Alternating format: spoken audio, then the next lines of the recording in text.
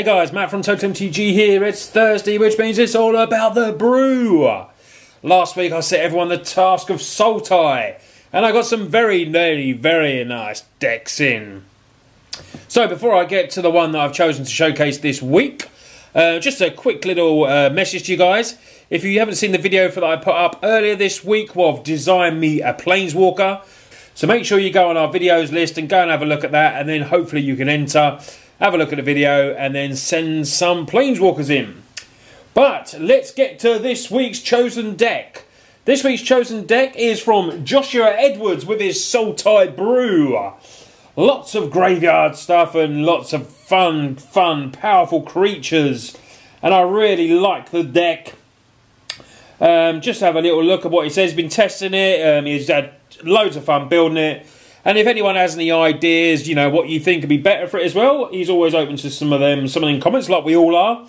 You know, sometimes we just forget about something, but all in all, this deck looks absolutely brilliant.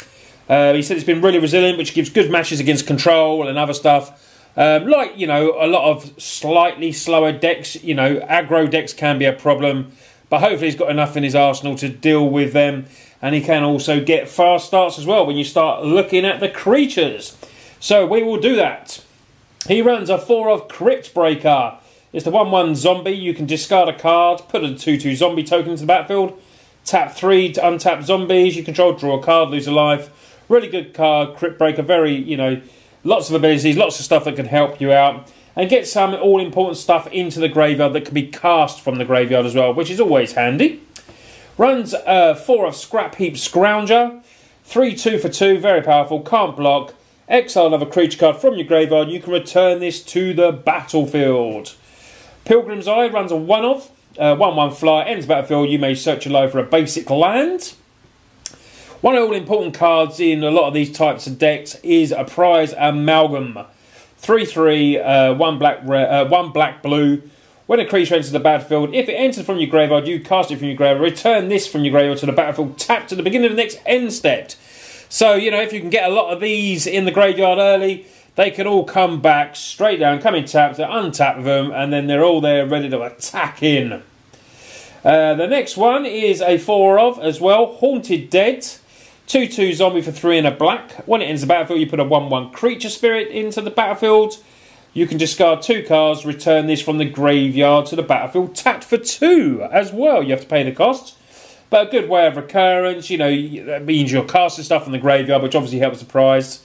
You know, it's got some good synergy in this deck. This is why I like it. It's really good. Then we got one of Ishkanar Graf Widow, brilliant card. Has all the it comes in. Hopefully, if you've got Delirium, which hopefully you've got a good chance of doing. There's instants, enchantments, sorceries, creatures, and obviously, you know, anything like that, you've got a chance of getting it to get those little 1/2 green spiders in. And you can also play 6 in the back. Target opponent loses 1 life for each spider you control. Also runs a 2-of Voldaren Pariah. I've been looking at this card recently. I really like this card. 3/3 for 5. Sacrifice 3 other creatures. You get the transform, but you can also play it for its madness cost if it's in the graveyard. Or, you know, discard this card, discard it to exile. When you do, cast it from madness cost or put it into your graveyard. You can do so. That's with the madness. You can sacrifice 3 and then it flips into a big 6/5. Target opponents to sacrifice 3 creatures. Then we go to the last big boy, the big 4-of Elder Deep Fiend. The Eldrazi, it comes Flash and Emerge, sacrifice a creature, which obviously works well with the deck. When you cast Elder Deep Fiend, you tap up to 4 target permanents. Really like Elder Deep Fiend. Done well for me at the weekend in my game day. I did a Dovin Barn and managed to emblem with this coming in. It's really good. Just tap down everything. It was really funny. Anyway, guys, he runs 4 of Elder Deep Fiend. Bit of a game winner, and obviously he can control the board. So let's get to the spells now. Runs a 1-of Natural State. Destroy type artifact enchantment, 3 or less. Hits those all-important copters. You know, early play, some of them. Sinister Concoction, a 1-of enchantment. Pay 1 life, put the top card of your library in your graveyard, discard a card, sacrifice it, and then destroy target creature. Help find your cards and put stuff in the graveyard. Contingency plan. You get to look at the top 5, put any of them in the graveyard, then rest on the back in any order. Grapple with the past, put stuff in the graveyard, get it all back. Lets you get a return a creature or land card from your graveyard to your hand. Couple of little Grasp of Darkness, nice bit of early removal.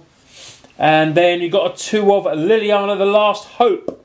The abilities now, you know, Liliana is one of the best cards from Eldritch Moon in a lot of decks.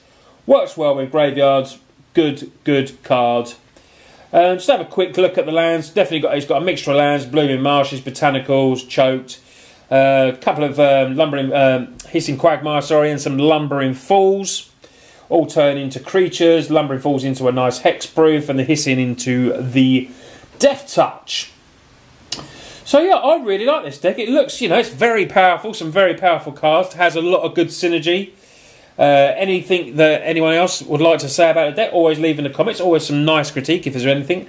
You know, everyone likes, you know, I think it's just a really good deck. Very strong. So let's have a look at the sideboard. Definitely got some strong cards in the sideboard. We'll just have a brief quick look at them. Ceremonious Rejection.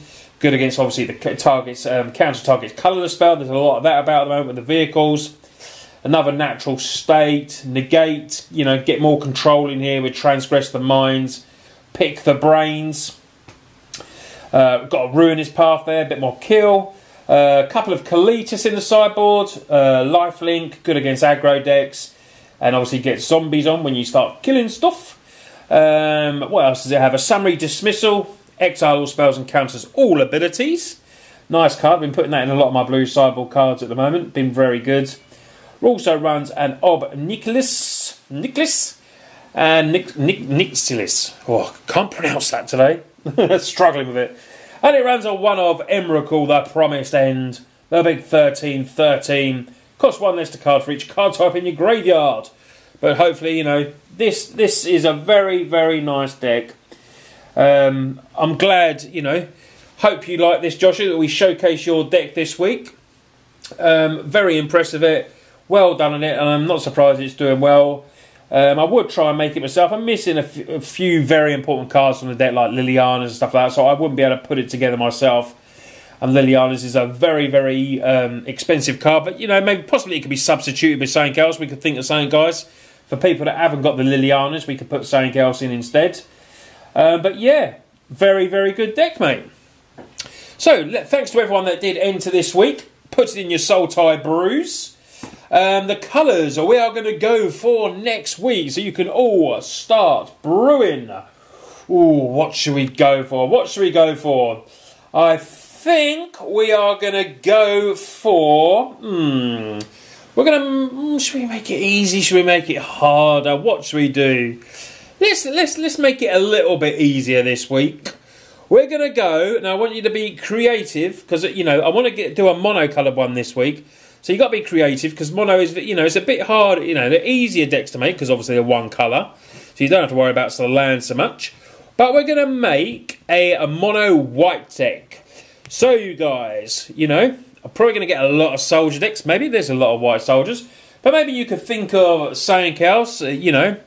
There's obviously mono white Ghostly Prison. That's a very popular deck, but that's, you know, there's a lot of that online. So maybe we can think of something else. Maybe a different type of mono white control. You know, anyway, guys, you just get creative, get thinking. That's what this is all about. And I hope I get lots and lots of brews this week. It's really good. You know, I really appreciate people taking the time out of their busy schedules to send these in. And hopefully very soon, after we get a few more weeks in, you know, I'm trying to put some of the winning decks together. So I can, you know, put it on a bit of MTG. I'm slowly building some of the decks, so hopefully you'll see some of them soon. But like I said, also, don't forget to go and check out Build Me a Planeswalker deck. And I'm not going to explain too much about that video, but you can just go and watch the video and then you'll find out all about it. It's really good and fun. Anyway, guys, thanks for watching. Anyone new to us, go press that subscribe button. I do try to get a video out every day of the week if I can. It just depends on my work schedule. But I really do try to get out, so lots of content for you. Anyway, thanks for watching this week. And don't forget, mono white, send it in to totalmtg1gmail.com or leave your link in the comments below. Anyway, thanks for watching. See you guys next week.